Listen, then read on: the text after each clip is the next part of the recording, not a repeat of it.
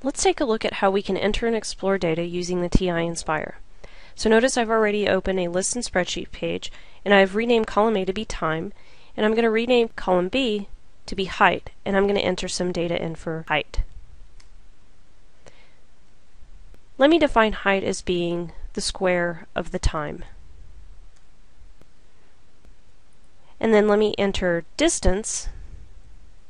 I'll enter some values for distance.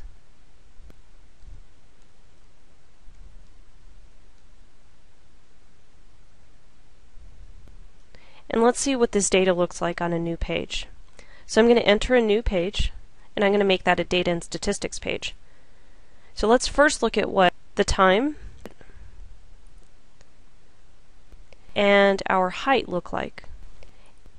Now remember, when I entered that data in, the height was equal to time squared. So if I move any of these points, it's still going to move along that relationship so that the y value height is equal to the time value squared.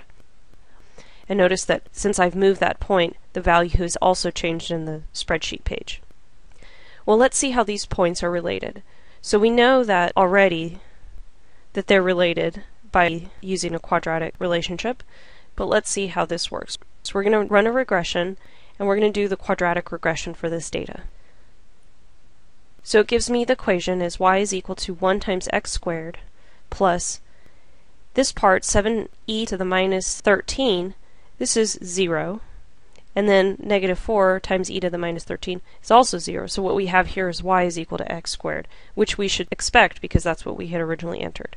So I can change the line color and make it any color here. Maybe red is a good color. And then I can also look at how does time relate to distance. So instead of height now, I'm going to change this to distance.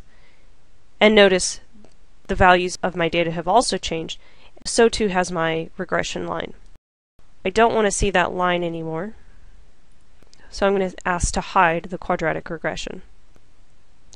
Now, I might want to look at if there's a relationship between time and distance, and maybe I'll go analyze, and I'm going to add a movable line. And that line I can add as a best fit and try and get it so that it's a best fit line for this data. And notice that as I move that line, both the slope and the y-intercept can change. And if I move points, again like I had in my previous example, the value has also changed on my table.